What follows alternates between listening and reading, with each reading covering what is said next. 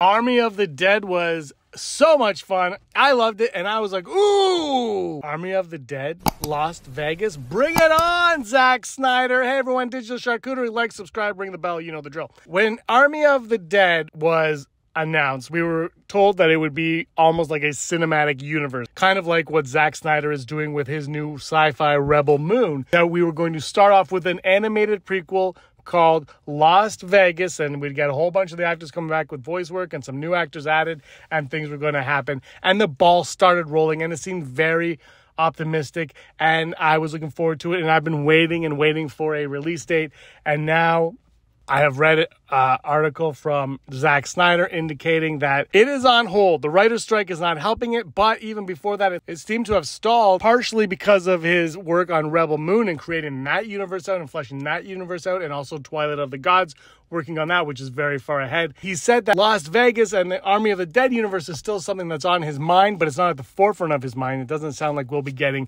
any of it anytime soon, if ever, which is very unfortunate because I really love that world and I really wanted to play in it some more. I liked Army of Thieves as well. I thought that was a lot of fun leading into Army of the Dead.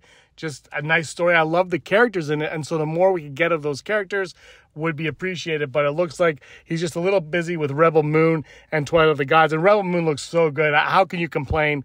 So I'm not going to. I'm going to enjoy Army of the Dead and Army of Thieves on Netflix for now until Rebel Moon is released. What do you guys think? Are you disappointed, upset? Do you still think we'll get Las Vegas? Let me know in the comments below. And until next time, may you be the master of your own universe.